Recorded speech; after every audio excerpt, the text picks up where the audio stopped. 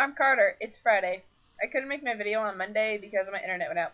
It went out on Sunday and I didn't get back till Thursday, and it was really weird. It was. But it also kind of made me want to go live in the forest for like a month, without technology. Just be like, I don't have technology. What now? Kind of did. All right. So thank you for stepping in for me, and I'm coming at you today. So the topic this week is who's someone that can like pick you up when you're down and make you feel happy when you're sad. That would have to be my little group of friends. There's like 3 or 4 of them who are like my actual friends. So I'd have to say them.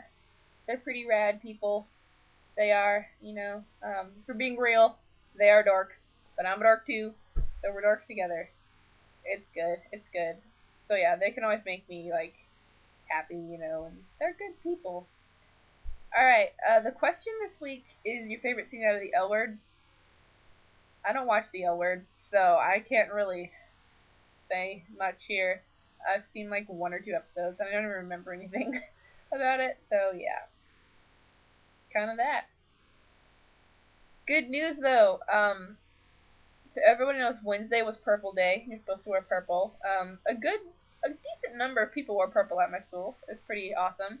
But I told you guys last week that my GSA was going to be selling GSA and leadership at my school. Are selling these purple legalized gay shirts. We managed to sell all of the shirts. It was awesome, which means we raised over $700, and we're gonna donate all of it to the Trevor Project. Like, yes, I was so freaking excited. It was awesome. It was. This week was also Ally Week. I don't know how many of you guys knew that. I was gonna announce it on Monday, but like that didn't work out very well, did it? But yeah, this week was Ally Week. My GSA, we put pledge boxes in a whole bunch of classrooms, and we got over 500 pledges. It was insane. It really was. Like, oh my goodness. It was really awesome. All right. Yeah, I think that's it, basically. So, peace, love. I'll see you guys in a few days. And have a good weekend.